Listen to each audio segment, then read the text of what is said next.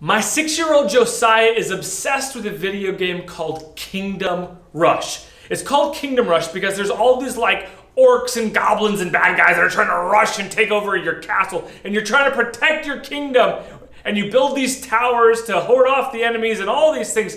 And my 6-year-old son is obsessed with it. The reason I know this is because the first thing I do when I wake up is I see him looking over my bed, looking at me, waiting to talk about Kingdom Rush. He just came and dropped something off at the church, and what did he do? He wanted to talk about Kingdom Rush. And then tonight when I get home, what does he want to do for our special time? He wants to play Kingdom Rush. And here's the thing. He knows we don't do screen time during special time, but all he wants to do is talk about Kingdom Rush. And so I have this thing. If I care about what he cares about, I talk to him about what he wants to talk about. So let me say this. What does God care about? And what does God want to talk about?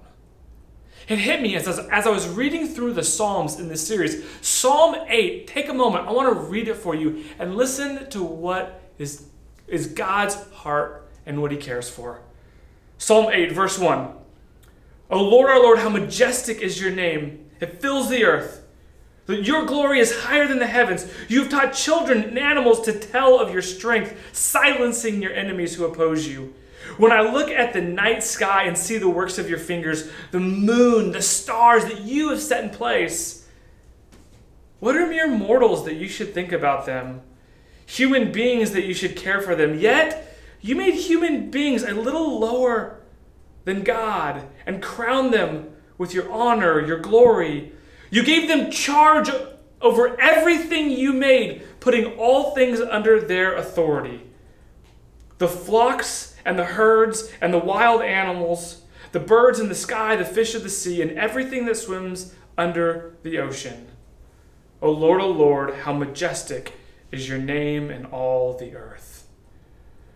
I love how the psalmist starts by talking about God's power and majesty and the beautiful things he's created and the wonderful works of God's hand. And what does he say is the most wonderful works of God's hands? You. And it's amazing that God cares about you and all the things going on in your life. So what do you think God wants to talk about? You.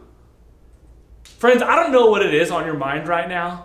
If it's health or finances or time or family or stress, whatever it may be, we all have unique challenges. But whatever that is, I want to remind you that God wants to talk to you about it because you are important to him. So whatever is important to you, your Heavenly Father wants to talk about.